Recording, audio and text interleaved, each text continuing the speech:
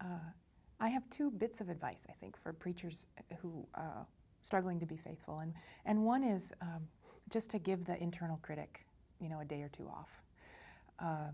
We are probably harder on ourselves than anybody else around this work. It's incredibly personal, and it's incredibly revealing. Really, you're bearing witness to your own faith, and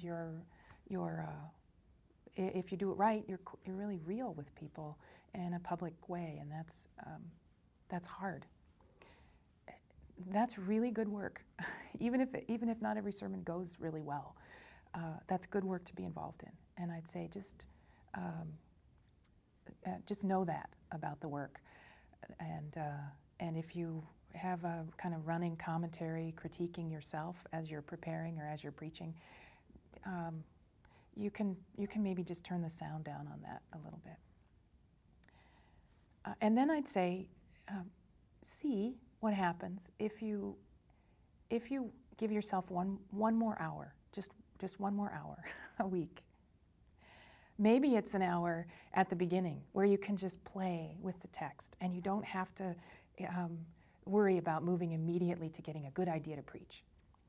Or maybe it's an hour in the middle where you're writing and you have an idea and it's maybe a little wild and crazy. It's not very traditional for you, and you think, boy, I don't know if I have time for this because I could just go down this blind alley and there's nothing there.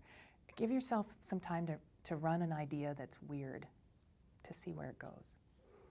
Or it might be the end, where you're writing right up until it's time to just drop into bed, or for some of us, hop in the shower and then get to church or whatever. What about another hour where you give yourself some practice at delivery, so that people, even though you might be working with notes or a manuscript, so people will feel like that pastor is really talking to me, and not afraid of the audience and not stumbling over their own material. So, 60 minutes somewhere in the process to try something.